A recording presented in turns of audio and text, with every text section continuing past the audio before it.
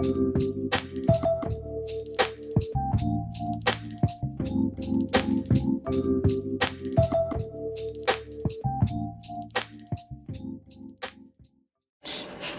right, we're going to move on to the Miss Teen USA pageant winner, Karlie Hay. So Karlie is from the great state of Texas, and she recently won Miss USA 2016.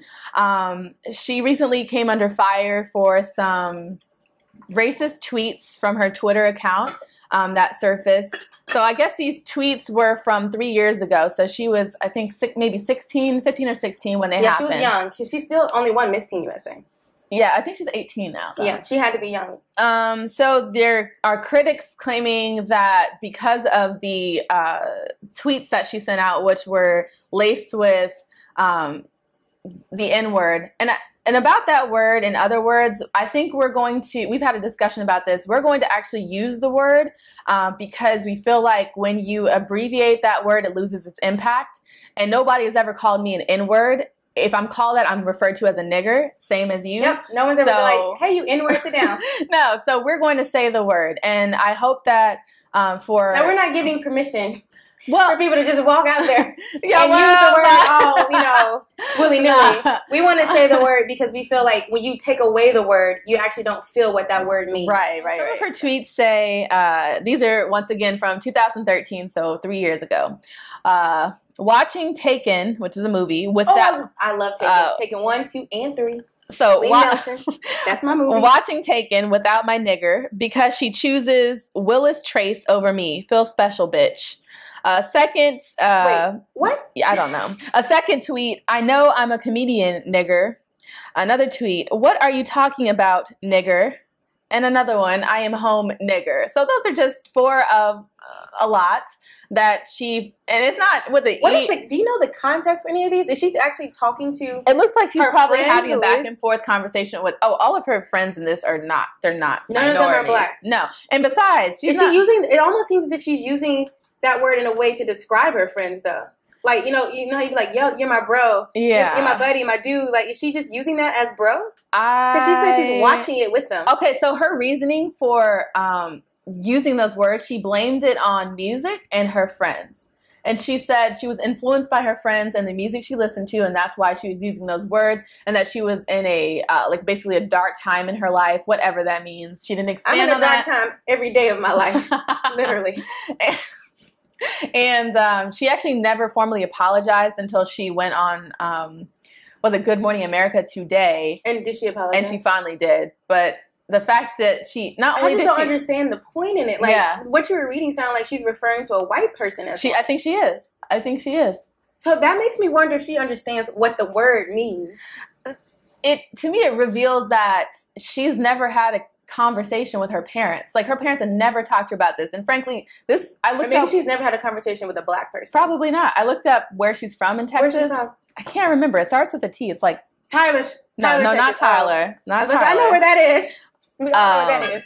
No, but she's from a part of Texas that has had a history and a presence of Ku Klux Klan activity, of racist incidents at the high school, the junior high. So this is nothing surprising coming out of that part of Texas. Talking like I think she's from East Texas. The problem with that is, with those texts, I don't know if I should be insulted or if I should be excited that you want to imitate my culture so well, because she's referring to them like they're her buddies. Like, you know how like a bunch of black people get together and be like, what up, nigga? What up, nig? Like, that's how it sounds. I don't think she's referring to a black person in any of those. Oh, no, I don't. I would bet. I was gonna say bet my firstborn child, but I shouldn't do that. No, don't do that. It's not worth that. I would bet money. There we go. That I don't have. There we go. Bet that next refund check. There we go. Ooh, can't wait. Can't wait. But I would bet money that none of the people that she was talking to on Twitter were black. That's why I'm just like, I don't know if I should be offended, right? Or if I should be like, wow, thank you. I don't feel you like really like using that word that we use all the time. I don't feel like saying thank you. And it's interesting because the Miss Universe pageant, because I think the Miss USA is under that umbrella. They are sticking with their girl. They're saying she said that she was in a dark time in her life, and it doesn't seem too dark. Seems like she's chilling, and she's using the word like bro. Exactly, and so she's. And okay, so this is the question. Yeah. I think the real question is: are we okay with someone who is not black using the word like bro? Because she's not using it from those texts, and maybe from those tweets. Maybe in other ones she is, but from those tweets, that's not really an offense. She's not using it to offend a black person. Yeah. Like, that's the real question. Are we okay with someone who is not black using that word like bro? And she's not even saying nigga. She's saying nigger, like with a hard E. But most people who aren't black who use the word like that say it like that. That's crazy. Like what really frustrates me is I read in the comment sections. No, but are you though? Are you okay with people that are not black? No, I'm not at all. Okay, well then I have a story to tell you guys. Oh then. Lord. We have a mutual friend who shall not be named. No. I gotta tell it. No. Gotta tell it. We were out one night and we were looking for an Uber, and our Uber drove right past us. And our mutual friend, who shall not be named, who is not black, but is an amazing friend. I would say that she's real cool. She comes to spots that are pretty much predominantly black with us and fits right in, and will ask me to go to those spots. So obviously I would say she educates us on black culture. She was telling me about I need to use a satin wrap to wrap my hair at night. Or that she does wrap her hair. Oh, and she does wrap her hair. And she's using coconut oil. She's using olive oil. Oh yeah, like so. I don't want you to think that she's a racist at all. Like, but anyways, that's the kind of person she is. Great, lots of fun, love her to death. But about 2 years ago, we were leaving this spot, and our Uber comes up, drives right past us, and she does this. Yo, come back here, nigga. I was like. I was with her, a guy that I was dating at the time, and around us, the area of DC that we were in was predominantly black. People were looking at her like they were about to jump her. We were like, I even looked at her like that. I was like, what? And I was like, what did you can't say that. Like, that was my just initial response, not even like a thought response. Like, that was my just immediate response. And she was like, what, Nita, are you serious? Really? Really? You offended? And she was like, yo, come back here, nigga. She said it again. And I was like, I need you to step away because I don't know how to feel. Like, I feel bad. But then again, I kind of feel where she's coming from. And then I'm like, I still need to protect my friend because the people out here looking like they're about to jump her. Yeah. The guy I'm with is upset. Like, do you know he was upset? Like, I didn't know that. Oh, yeah, he was upset. Yeah. He was like, so that's why I'm saying, like, it took me a moment to be okay with it, but I was okay with it. So I'm like, and if she did it tomorrow, it would just be a funny story to tell. I would not be offended or anything like that. So that's why I'm saying, is it ever okay for someone who is not black to use that word? Like, in that situation, how did you feel when she did it? So I don't remember much of that night.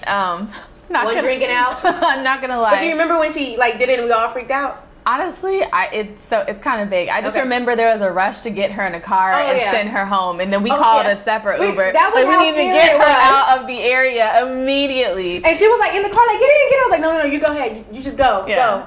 I don't want my people thinking I didn't turn my back on it. Go. I'm with y'all. I got you. Yeah, I think with her. Okay, I don't want to sound like a hypocrite either, but I think the difference with her is she grew up in a predominantly black environment. Yeah, very diverse environment. And still majority black though. Mm-hmm.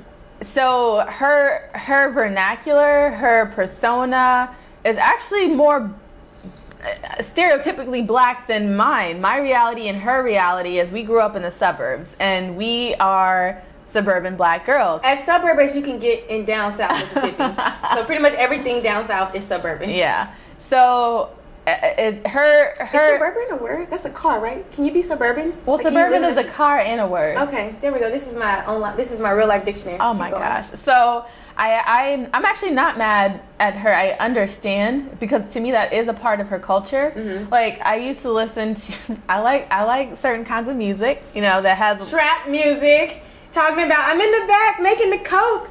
I'm splitting it up and throwing it around. And hey, we got pancakes, coke. Like, that type of trap music. So I was listening to some music, and it was out of the, I think, LA area. And it was a group of, No, not LA. It was actually Atlanta. And it was a group of Asian guys, and they were definitely from the hood. You could tell that the way they spoke, they hung out with tons of black guys. There were black guys in their rap video. But they were using the word nigga left and right. And I was like, at first, like kind of That joked gut to me, reaction, but then I'm like, this is who they are. Like they're more, quote, like I don't want to say black, but they understand the black culture. They grew up in or the that black kind of culture. black culture in an urban environment way better than I do. This is who they are. They're not being inauthentic, and I can't really relate to that environment, even though most people looking at us would think that. That's another story about perception. I grew up in the hood, sister girl. No, you didn't. Look at the They way used to call me Gangsta G. I can't wait for your friends to text you Gina. about how much of a lie. Genevieve. Okay. Keep going. I'm just saying that for our friends, it's not an excuse, but like she's to me a part of like my community. She honestly. So that's what makes it okay. If you grow up in that community, if you relate to it, if you have friends like that, and you're like you feel like they're a part of the culture. Yeah, I do. So we're assuming, or do we know that she's not a part of the culture?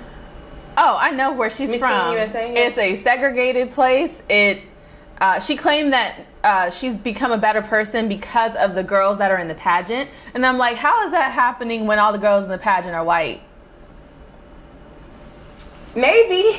They sit around. I'll wait. And they talk about the times they use that word in conversation. I'm sure that's what happened. Were all of the girls in the pageant this year white? Not all of them, but let me pull up a picture.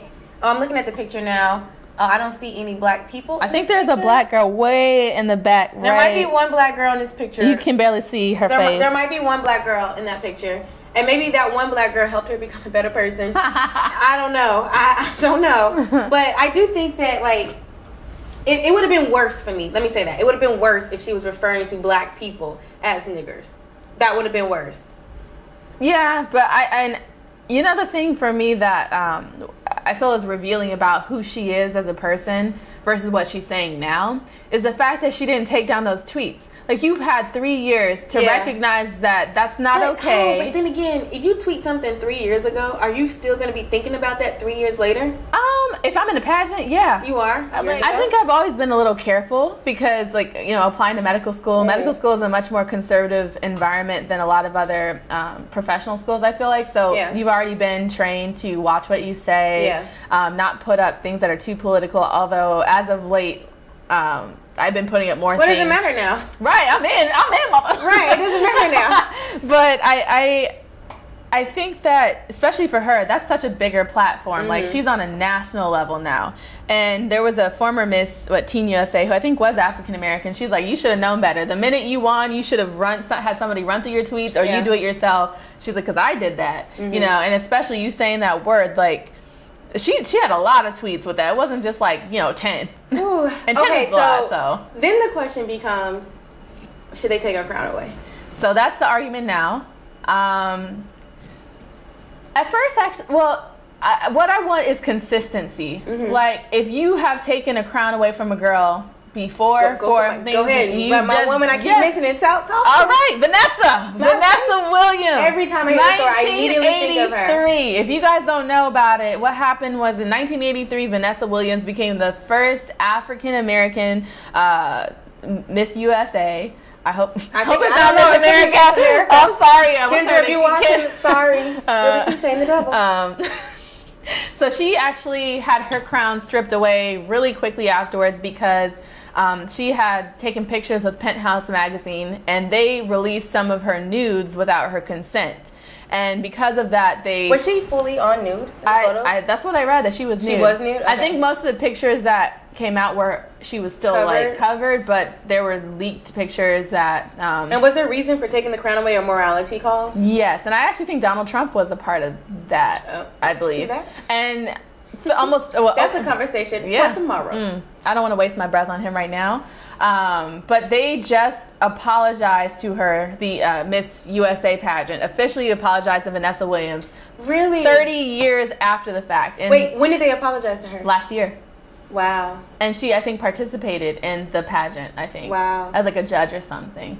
Finally. And some people are like, you should have still said, like, fuck you. Like, oh, you know. I would have been like, I'm done. Yeah. I'm done. So we're saying, or I think we're on the same wavelength as this, is like, there's a racial double standard in this. I know that if there was an African-American girl that won the pageant that had something scandalous, they would probably take her crown away like that. She would not have the support and sympathy of the committee and of the country. We have proof that this has happened before, and you can see how it plays out differently. So I'm not surprised that... This makes me want to snap back to the Stanford swimmer tomorrow when we do our show tomorrow. We can do that, because it's equivalent. Well, not equivalent, because one is like a crime. But absolutely, I feel like they should definitely take her crown away. Yeah. Even if she is using the word in jest or in a friendlier tone than what I anticipated it to be, I definitely feel like... I think that if they've taken people's crowns away for less than this, to me, especially the time that we're in right now in our country, it's so much racial tension. And you're supposed to be a role model for young girls everywhere. And all of this is on the news, and they're going to see... The takeaway point for younger girls is, oh, it's okay for me to do this because nothing happened to her. You are a role model. I guess my final thought on this is, we talked about our friend and if it was okay for her to say that, or somebody that grew up in a black environment to say the word nigga.